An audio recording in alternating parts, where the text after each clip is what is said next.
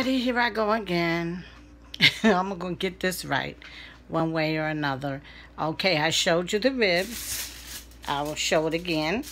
The ribs. Yum, yum, yummy. Oh, they look so good. Macaroni and cheese. Lasagna. And steak and potatoes with carrots for my other son that does not eat pork. And I forgot to show you.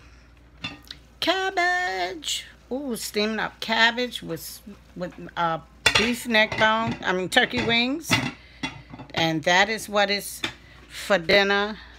And like I said, God bless you. God loves you. So do I. And there's nothing you can do about it.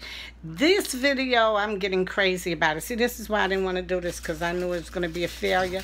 But I have to stop saying that and believe God that everything will work out all right and work out fine. God bless y'all. I'm sweating. I need to go take a shower. But I don't go shower and cook. I cook, shower, cook, and then go back to the shower. So God bless you. May you have a peaceful day. No violence. Just sweet family members, loving, hugging, and kissing up on you. I hope my grandbabies will be able to come by today and let me love up and hug on them and kiss them and give them sweet love.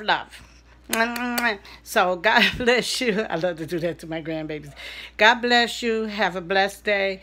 And as I always say, God loves you and so do I, and there's nothing you can do about it. Smooches.